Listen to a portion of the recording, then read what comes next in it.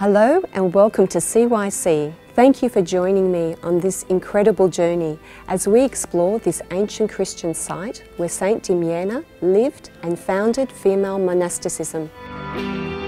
And we'll capture a glimpse into how this tradition has continued today in the lives of the nuns who live here.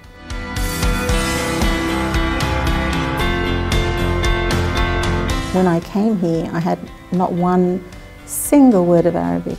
For my father, it took him 3 years to be convinced.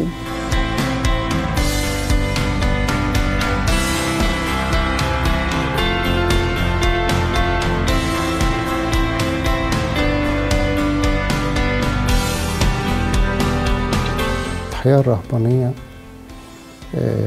هي ترك الكل للارتباط بالواحد.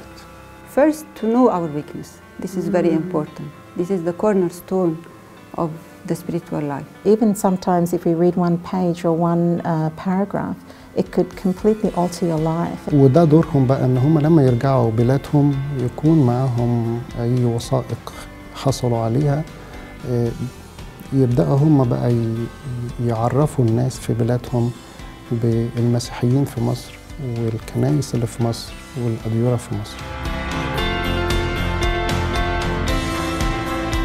Nun Nadine, who will take us for a tour around this 4th century monastery.